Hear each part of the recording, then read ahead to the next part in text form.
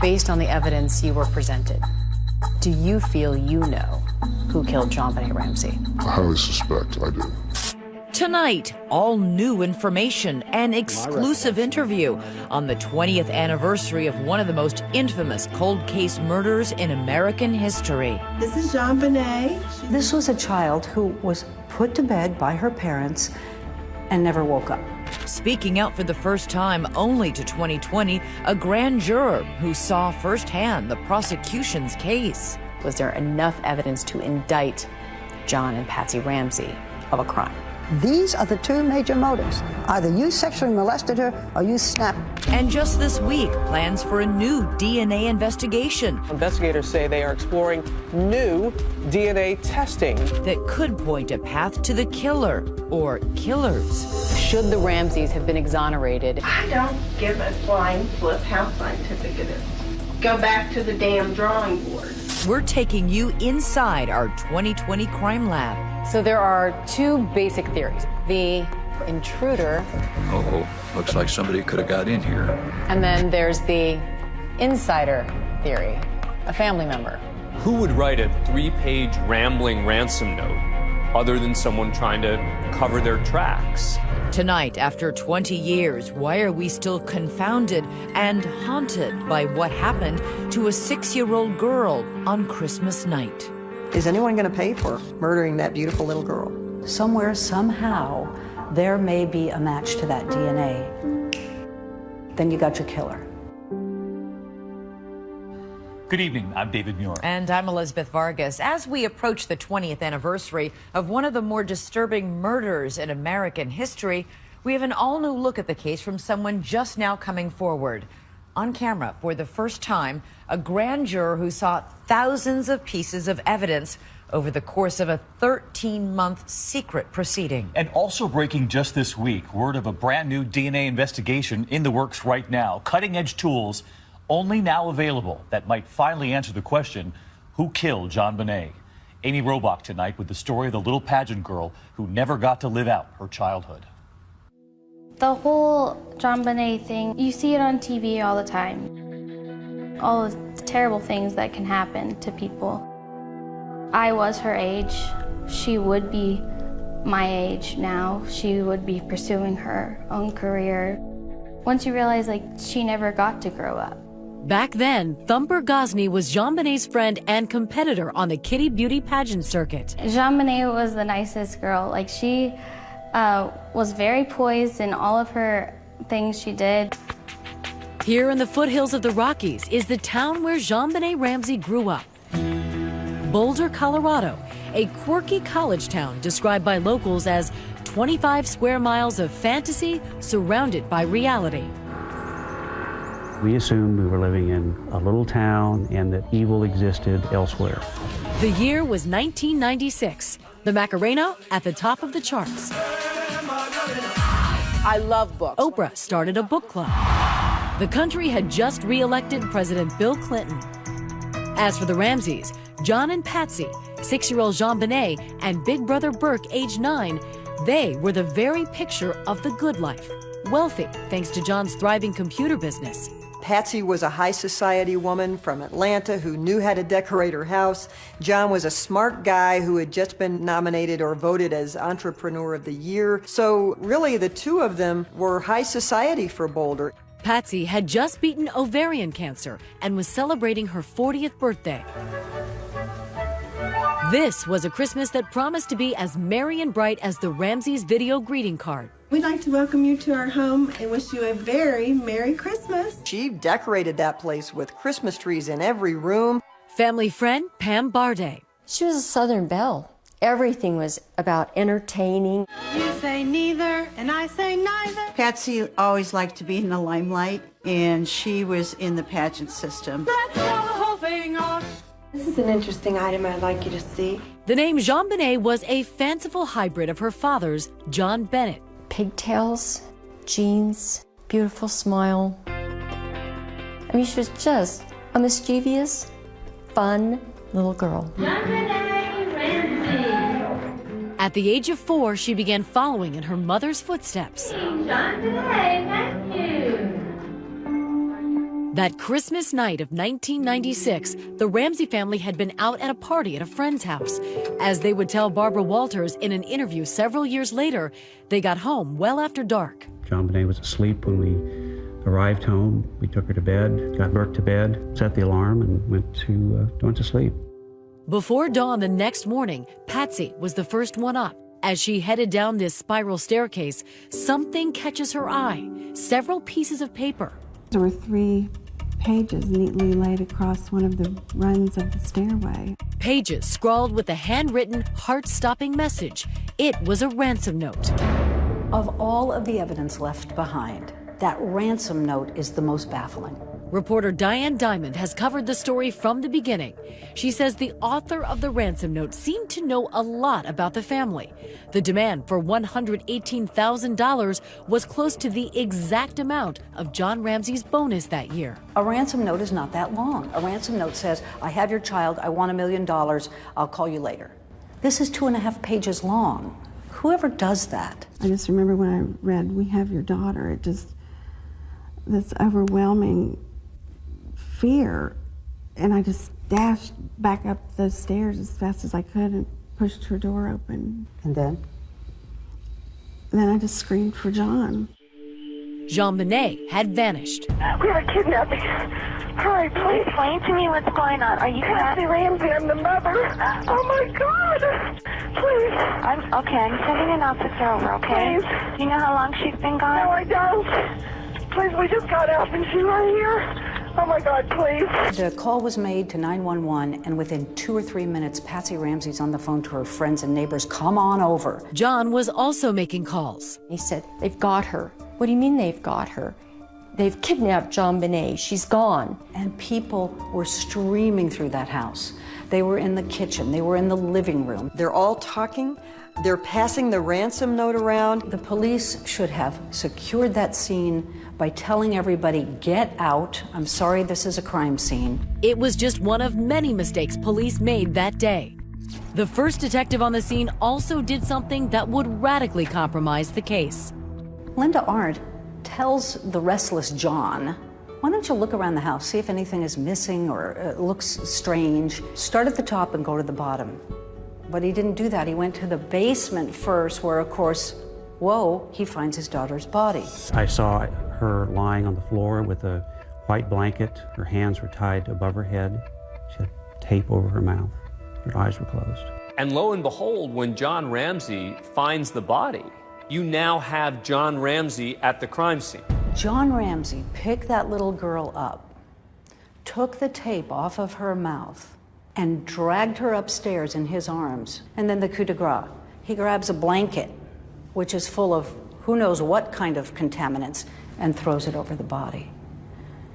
Right then and there, the police investigation was tainted. JonBenet had been strangled with a length of cord, a vicious homemade weapon known as a garrote. She was hit on the head with enormous force, and there was evidence of sexual abuse.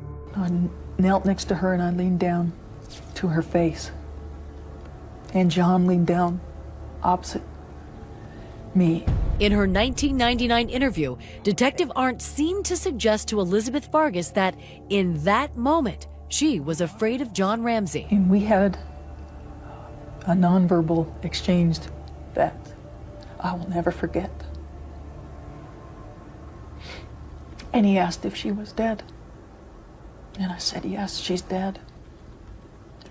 And as we looked at each other, I remember, and I wore a shoulder holster, tucking my gun right next to me and consciously counting, I've got 18 bullets. Why did you do that? Because I didn't know if we'd all be alive when people showed up. When Patsy Ramsey saw her daughter's body, she collapsed.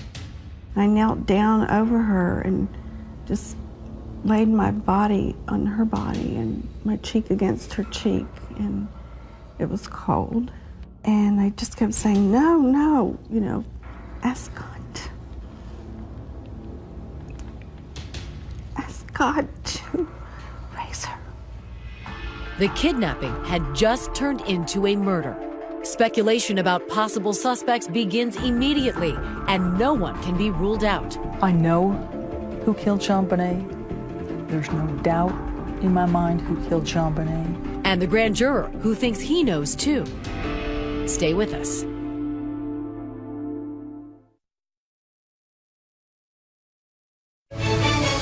2020 continues.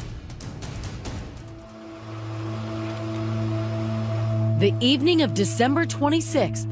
Earlier that day, JonBenet's body was found, and the street outside was quiet. They brought JonBenet's body out past the candy canes that were decorating the front of the house, and there were only like 2 reporters outside to capture that. And then the storm happened. JonBenet Ramsey, the little girl in Colorado, was murdered. Beauty queen JonBenet. JonBenet's murder has frightened residents of Boulder. This case had everything. It had a beautiful little girl murdered, found in her home, her parents as suspects, videotape of her in beauty pageants. It touched every parent's heart. This was a child who was put to bed by her parents and never woke up. That's every parent's nightmare. Hundreds of reporters descended on the small city of Boulder, including Craig Lewis of the supermarket tabloid The Globe. His marching orders were clear. When the beauty pageant pictures came out and they put JonBenet on the cover of the magazine, they sold an extra 500,000 copies a week. They said, we want a story a week, every week. We don't care what the story is. We just want to put JonBenet's picture on the cover. Those pageant videos raised eyebrows, but for some, so did the Ramseys' behavior. Carol McKinley is a veteran Colorado reporter. John Ramsey got on the phone right after his daughter's body was found to his pilot to get him out of town. JonBenet's body's lying under the Christmas tree. It was reported that shortly after you found your daughter's body, that you called the pilot of your plane to arrange a flight to Atlanta. Is that true? I did. Police took the house over. We had nowhere to go. We wanted to go home. They didn't want to talk to the police. They lawyered up right away. The Ramseys agreed to give handwriting, hair, and blood samples. Still, they refused formal interviews with the police. At this point, they haven't interviewed the mother or father. Not surprisingly, they're still very grief-stricken. They have not been in any kind of condition to be interviewed. There was no evidence of a break-in. There was no jimmying on the front door. There was no back door crashed in. There were 4 people in that house, and 1 died overnight. So everyone inside was a suspect. I think the primary reason the focus so quickly turned to the Ramseys was you had that ransom note. Who would write a 3-page rambling ransom note other than someone trying to cover their tracks? Who was in the house? When you realized that you two were the prime suspects, what did you think? What did you feel? What did you say? Well, we were outraged. We were shocked. How could they think that? We were a normal family. You just can't believe it. We're suffering from having lost our child. And then for someone to accuse you, it's just, you can't believe that would happen. The book says the parents always did it. And that became the conclusion. The tragedy of the police investigation was that it ended on December 26th. Their 15-room mansion was now a crime scene. And what investigators soon learned was that some items used by the killer belonged to Patsy Ramsey. The ransom note and a second draft note, police say, written on her notepad. The paintbrush used as part of the garrote came from Patsy's art supplies. There were even fibers from the black and red check blazer she wore that night stuck to the duct tape covering JonBenet's mouth. It was a red jacket all over the place downstairs, including on the underside of the duct tape, and that was very, very important. But there are problems because Patsy lived in that house. Would those fibers have been there anyway? 3 days after JonBenet died, the Ramseys held a memorial service for their daughter. She was buried in Atlanta beside her half-sister Beth, John's daughter by his first wife. But 24 hours later, they surprised everyone, breaking their silence on television. You wanted to talk now. They held everybody off with layers of lawyers and friends, and then the next thing the police knew, they were on CNN. If anyone knows anything, please help us. And as a mother, my heart went out to this couple. But my journalistic brain said to me, this isn't right. They should be talking to the police, not the public via cable television network. John Ramsey says it's an interview he now regrets doing. 5 days after the murder, you did an interview on CNN. Why did you do that? We did it reluctantly and at the insistence of some friends who could see that we were being painted as guilty. Back in Boulder, the tips were pouring in. At the time of JonBenet's murder, there were reportedly 38 registered sex offenders living within 2 miles of the family's home. Dozens of suspects, from family friends to the Ramseys' housekeeper, were checked out and eliminated. Even JonBenet's 9-year-old brother Burke was questioned by a child psychologist. The video shown for the first time this year on Dr. Phil. What do you think happened to your sister? Phil? What do you think happened? I think that someone took her very quietly and took her down the basement. And then took a knife out and something like that. Or maybe a hammer in her head, maybe. I want to say something to the person or persons that took this baby from us. The list of suspects narrows. Soon there will be no one on the list but you. But the months passed with no arrest, and the police had not yet asked the Ramseys all the questions they wanted. The couple's lawyers set conditions. The Ramseys' attorneys wanted all the questions. They said they wouldn't go in for an interview with the police because they didn't know what the police were going to ask. As the standoff continued, speculation about their motives grew ever more lurid. Was John Ramsey a pedophile? Did Patsy murder her own daughter?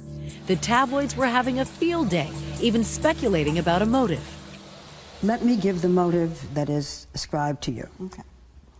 You were downstairs, maybe she came down, she said, "Mommy, I wet my bed." You said, "Again, JonBenet," and you either pushed her or you hit her, you were exhausted, you were furious. You did it. You have a child. Would you get up in the middle of the night and slaughter your child? We're parents. We love our children. These are the two major motives. Either you sexually molested her or you snapped because primarily Let me she was tell you something. bedwetting. I'm a cancer survivor of stage 4 cancer. John has lost a child in an automobile accident. That completely changes your outlook. When you are standing on the brink of death with a terminal illness, your priorities suddenly line up in a row, and you know exactly what the important things are in life. And bedwetting is totally insignificant. Did either of you for a moment suspect each other? No. Not for Absolutely a not minute. for a microsecond. The Ramseys insisted that an intruder had broken into their house. Does it sound possible that a killer would sit for hours and hours in your house? That Sure. house was so rambling. There were so many hiding places. He could be hidden for a week and we wouldn't find him. When we come back, I don't care what you're talking about. the explosive interrogation tapes. Authorities ask some hard questions, but the Ramseys push back. I'm talking about scientific evidence. I don't give a flying flip how scientific it is. Go back to the damn drawing board. So we did. Next, does the handwriting point to a suspect? So this is Patsy's handwriting. This is The ransom note, right? Yeah. Stay with us.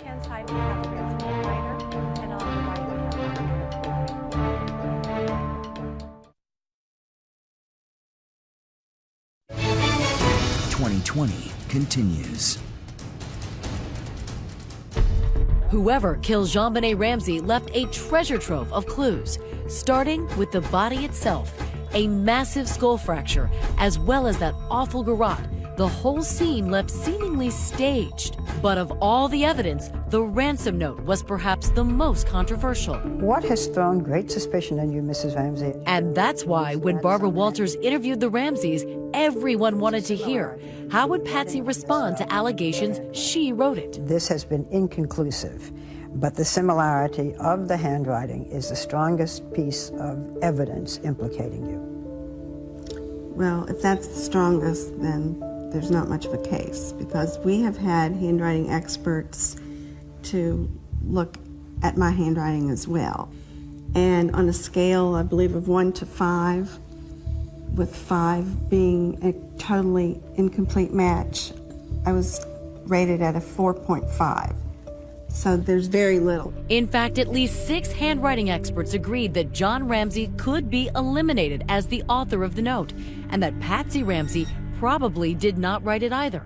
But handwriting analysis is not an exact science, and at least one expert has a very different opinion. Professionally speaking, how certain are you that Patsy Ramsey wrote this ransom note? It's highly probable that she wrote the ransom note. Sina Wong has testified in more than 60 trials. She says she compared that ransom note with more than 100 samples of Patsy Ramsey's handwriting. She created these charts. First of all, here are some similarities. Claiming she found substantial similarities with the way certain letters were formed, such as these A's. And so you will see that just with the A's, the ransom note writer has 4 different variations of the letter A. And then Patsy Ramsey uses the same variation of the 4 different types of A's. In total, she says she found over 200 similarities in the writing, including unique ways letter combinations were formed. On the first example, you'll see that when the letter T and E are written together, they connect, they touch. And on the second one, it's called a misplaced capital. There's a capital L in the middle of it, and the word will, and you'll see that there's a capital L at the end of it. So this is Patsy's handwriting, this is the ransom note. Right. When the word unharmed is written, you'll see that the A, that this portion of it is up above, it's higher than the hump of the H. And that happens in both cases. But Wong's analysis, which she prepared in connection with the civil lawsuit against the Ramseys, was never allowed in court. A federal judge concluded in 2003 she lacked the necessary credentials to present analysis in that case. Nevertheless, it would be a long time before interrogators could formally ask the Ramseys about that note or anything else. I'm talking about scientific evidence. I don't give a flying flip how scientific it is. Go back to the damn drawing board. I didn't do it. What I see here is really, frankly, extraordinary because forensic psychiatrist Steve Pitt had been brought in back then to advise detectives how to interrogate Patsy. She was a formidable interview subject. He didn't do it. I didn't do it. Bert didn't do it. We love that child, okay? We're not involved. Read my lips. This interrogation took hours and covered the entire case. Patsy Ramsey is leaning in. She's right in his face. You seldom, if ever, see that. Pitt says rather than being defensive in the interview, Patsy was on the attack.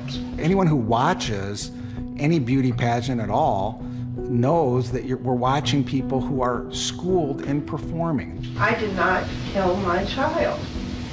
I didn't have a thing to do with it. She's very feisty. She's very almost combative.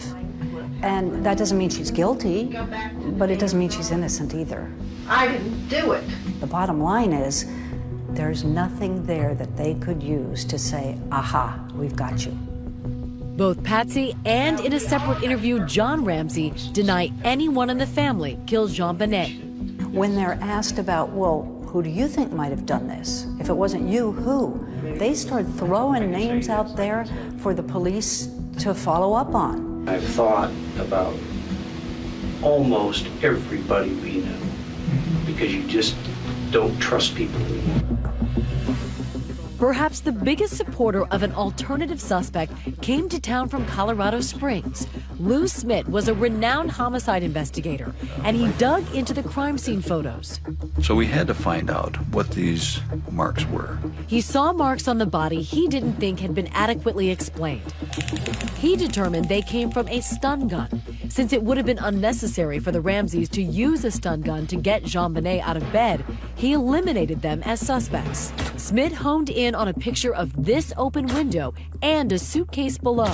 When I first seen that photograph, I thought, uh-oh, looks like somebody could have got in here.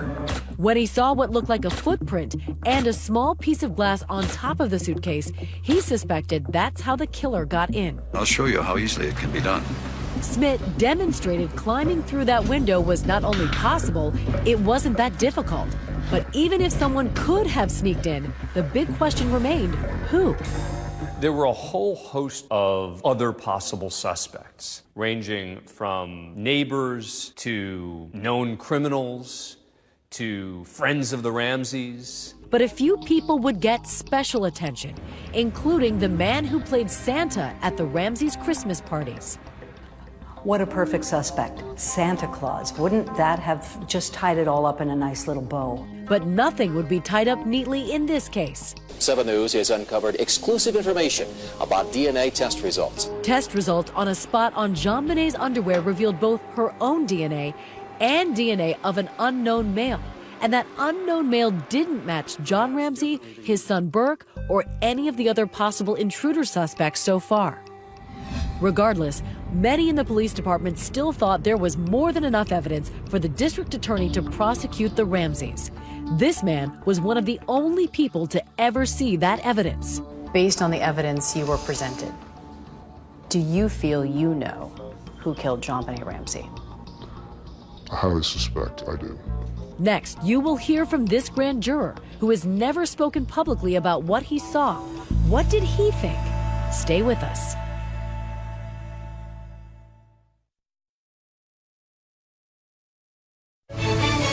2020 continues. She enjoys painting surroundings. Little girl, big mystery. Even after nearly 2 years of investigation, the murder of JonBenet Ramsey remained unsolved. She'd like to become an Olympic ice skater. It was looking like the killer might never get caught. Until in late 1998, the wheels of Boulder justice jumped into overdrive. Grand jurors arrived at the Boulder County Justice Center this morning. The DA presented the case to a grand jury of 8 women and 4 men. Police have been pushing for this day for months. We're at a grand jury stage where the key element is surprise. No one is talking about what's going on in the courtroom, and we don't expect a lot of information to come out. Grand jury proceedings in Colorado and elsewhere are secret. The penalties for revealing testimony or evidence can be severe, even jail time. In spite of that threat, nearly 2 decades later, one member of that jury has agreed to talk to 2020. Because of the noise, let's take 20 seconds. What? Given the possible repercussions, we agreed to alter his voice and put his face in shadow. Before you were a grand juror, what did you know about the JonBenet Ramsey case? Very little. I saw that there was a little girl dressed up with, in my opinion, a sexual persona, and it disgusted me, and I turned off the TV. Over the course of more than a year, he and the other grand jurors grappled with the evidence and testimony from dozens of witnesses. The whole jury even took a field trip to the Ramsey home on 15th Street. In the basement where she was found, it was actually kind of an obscure layout, and you had to go into, you come in the stairwell and you had to go into another room to find the door that was closed. It was a very eerie feeling. It was like someone had been killed here. A grand jury does not decide guilt or innocence, only whether there is probable cause to charge someone with a crime. Probable cause means there's enough for us to move forward. The difference between getting an indictment versus proof beyond a reasonable doubt is a huge difference. Was there enough evidence to indict John and Patsy Ramsey of a crime? Based upon the evidence that was presented, I believe that's correct. But if the case went to trial, did he believe that the Ramseys would be convicted? No. No doubt. There's no way that I would be able to say beyond reasonable doubt this is the person. There was no smoking gun. Not to the point of knowing exactly what happened or exactly who was involved, no. And if you're a district attorney, if you know that going in, it's a waste of taxpayer dollars to do it. Still, the grand jury handed up an indictment accusing John and Patsy Ramsey of not murder, but child abuse, finding they allowed JonBenet to be placed in a situation which resulted in death. At least 9 of those jurors felt there was probable cause to believe that that crime occurred. In saying that, they were also saying, I can't tell who did what. I'm not ready to say there's probable cause to believe that either John Ramsey or Patsy Ramsey intentionally and deliberately murdered their child. After a year and a half of investigation, the stakes could not have been higher for the district attorney or the Ramseys. We were prepared to drive to the sheriff's office, turn ourselves in, and be jailed. I had signed a custodial agreement that would put Burke in the custody of my brother. We had to prepare in the event the worst happened. And that is a daunting thought. I mean, when you're packing your suitcase saying, well, what does one take when one might end up in jail?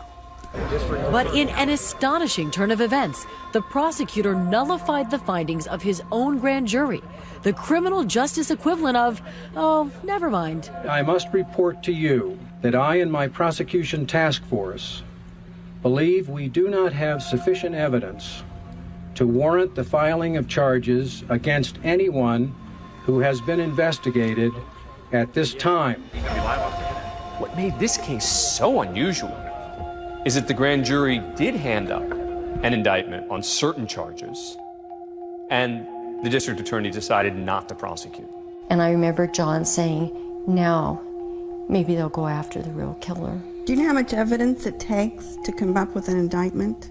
About this much. They found nothing. In 13 months, there was nothing that pointed to John or to me.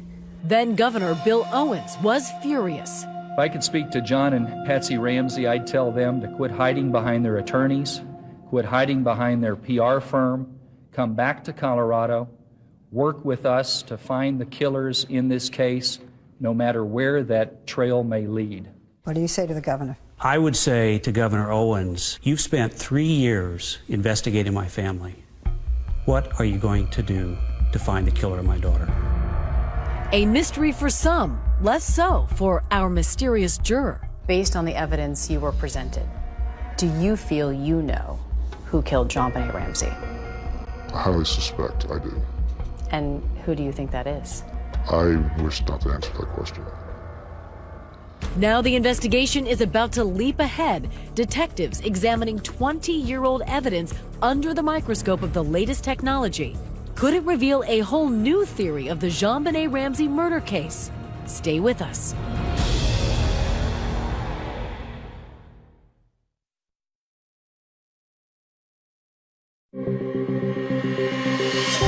Remember this man?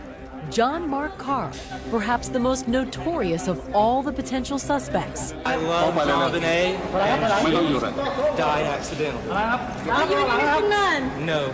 He was an American living in Thailand who had confessed to killing JonBenet, a school teacher by trade. When he was picked up in Bangkok in 2006, he had apparently missed the class on the right to remain silent. What happened in the last year? Were you playing with her? What happened? Her death was an accident. So you were in the basement? Yes. But back in Boulder, that bombshell was a bust because despite his confession, his DNA didn't match that spot on her underwear. Carr's confession was considered false. In fact, DNA has routinely been the Achilles heel for Boulder law enforcement. And as recently as this week, The district attorney's office confirming that they will retest some old evidence in the case next year. DNA was back in the news again. You can find things out with certain analysis now that a year ago, 2 years ago, you couldn't have done. We have an obligation on every case to make sure that we're doing up-to-the-date analysis. We're going to do that in Ramsey as well.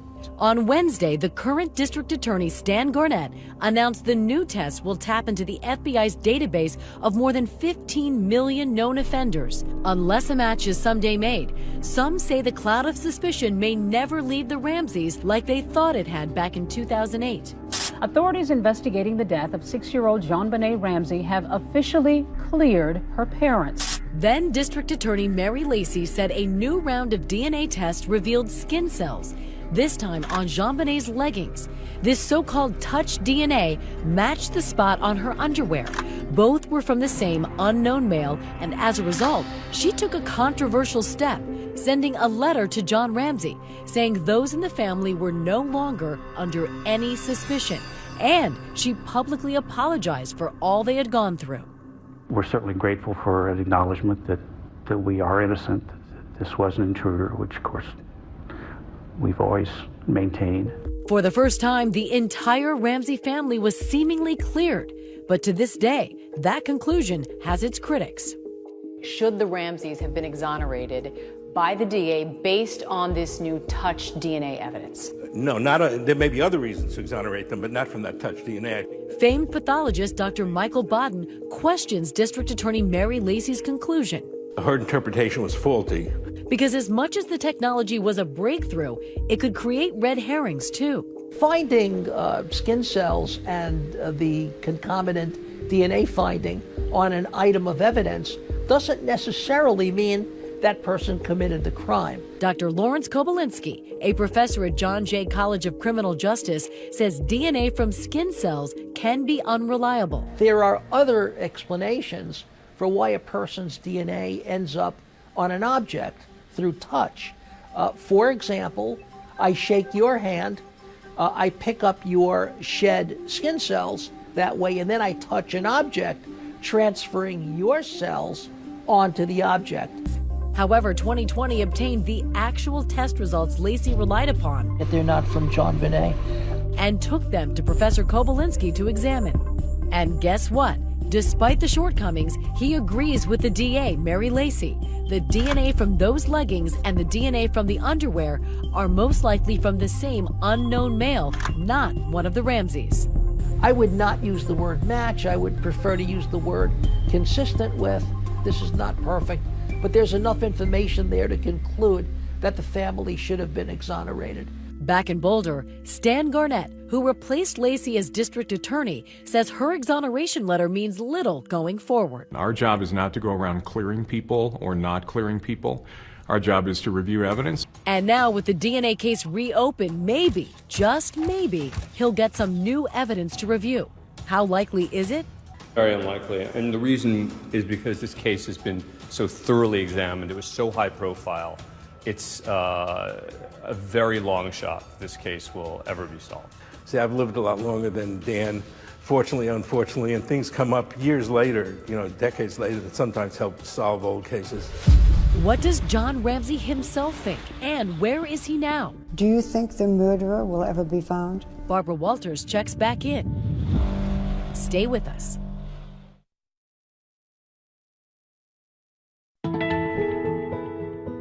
She is the little girl frozen in time, but had she lived, JonBenet would now be a woman, 26 years old. It can be hard to imagine, especially for her father. He spoke to Barbara Walters last year. Do you think about what kind of a woman she would have been?